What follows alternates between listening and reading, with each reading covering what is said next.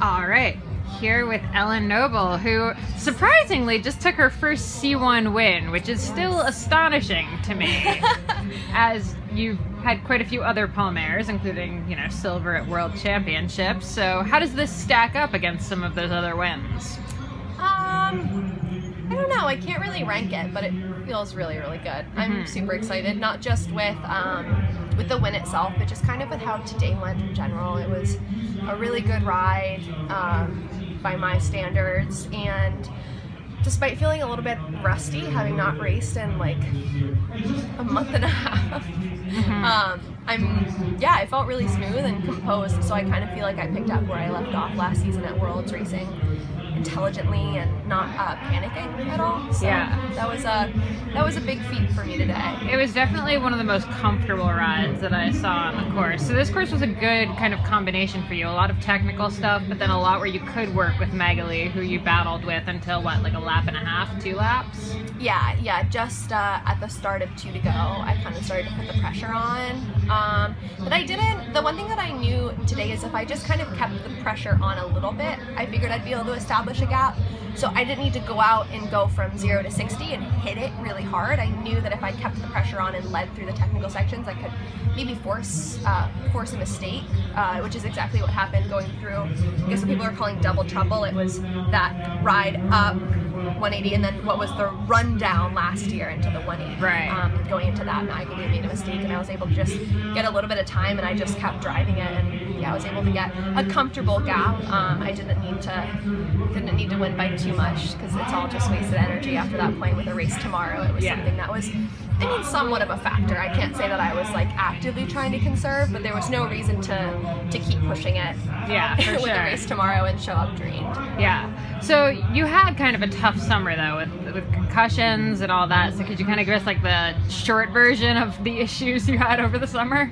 Yeah, I had 2 concussions over the course of like 3 weeks, which was like super, super hard to not just physically bounce back from, but like emotionally, because the concussions were really like the final straw for me. I was having a super hard time, like I was having like some food issues, if you will, that I was able to kind of like get back on the right track, but it was an emotionally taxing summer with, like I said, a lot of dietary stuff, and then 2 concussions to boot. It really felt like nothing was going right, and that's the quick version.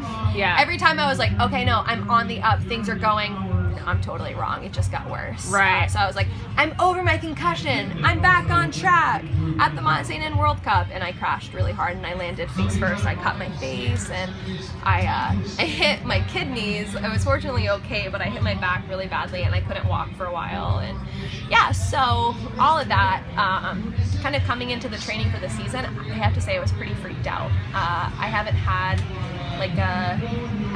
injuries like that before. And I'm pretty young, so it's like that's like the first in a young career. So to be able to still bounce back and just focus super hard for the last 3 weeks on just getting better every day, not trying to be perfect from the gun, but improving and not panicking and not getting another concussion. Those are my objectives, and I was able to nail those, and I feel really good, and I'm in a pretty mentally stable place right now, and my relationship with food is great. So Excellent. Speaking of focusing, so you're back on Aspire Racing for the 3rd season, and second. I'm sorry. I feel like you've been here. This is my 4th year with Focus. Right. So that's where that's where the confusion. I'm just so used to you being around. I can't imagine Aspire without you. I did some like guest rides that first year. Right. Yeah. So how is it? How's the bike this year? Anything new and exciting? Or? We're riding basically the same bikes as last year. We're on the Focus mares. Like a couple of super, super, super minor changes, mostly with like the tubing, nothing really like drastic with the geometry. And that's kind of awesome for me because I loved my bike so much last year that I'm running almost an identical setup. I can't think of anything that I've changed on this bike. I'm running my hoods a little higher. That's like that is the most drastic change this year. That's great. We have some like slightly different tires that we're running, not pictured. So we're running, yeah, like a slightly different tire from FMB this year, but otherwise, like it's just kind of business as usual, and it's amazing. It feels so good to just be able to come back to a team for year 2, know what's going on, like I said, pick up where we left off last year, like kind of no big question marks as to like how do you talk to a mechanic, or like what does a manager do? Totally. So like I was just able to come in and know like what my role was, and you know what I would be helped with, and having like, you know, consistent support by our amazing sponsors has been super, super valuable, and the value of that is not lost on me going into this season. Yeah. And you guys are back to this sort of almost retro Rafa Focus kit, which I have to talk about because I know you, and I know that that's been the kit that you wanted to wear. Yeah. It's something that I've been like meaning to. I wanted to give like a thoughtful post about it because it does mean so much to me.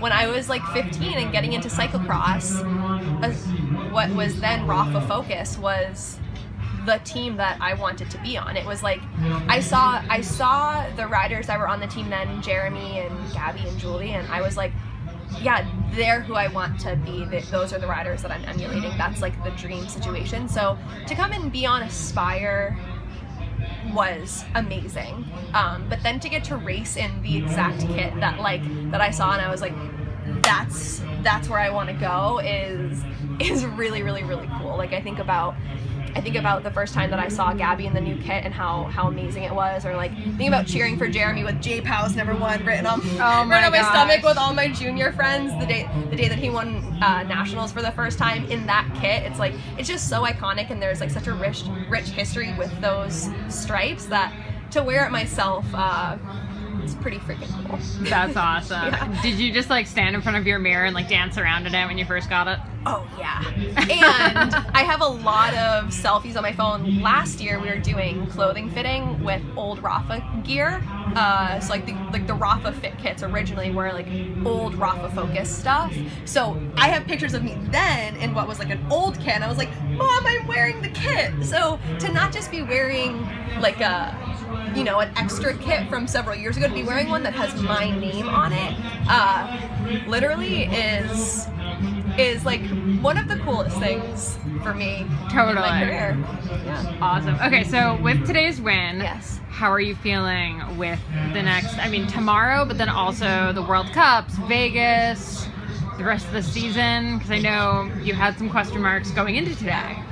Yeah, I think I'm feeling good. I'm feeling much more confident. Whereas, like you said, there were a bunch of question marks. Like, my numbers going into this week were really good. Like, the last couple weeks of training, once I started, like, you know, really focusing on nutrition and recovery and stuff like that, my numbers were better than they've ever been, but I still didn't know if it would be enough.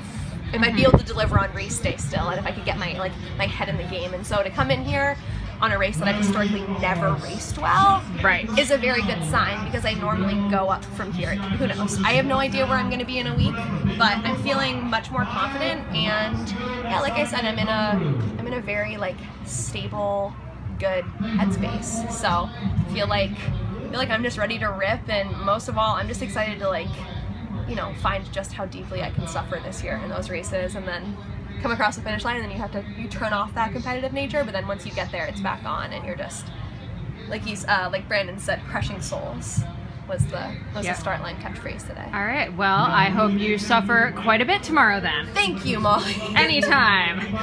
Thank you. Thank you.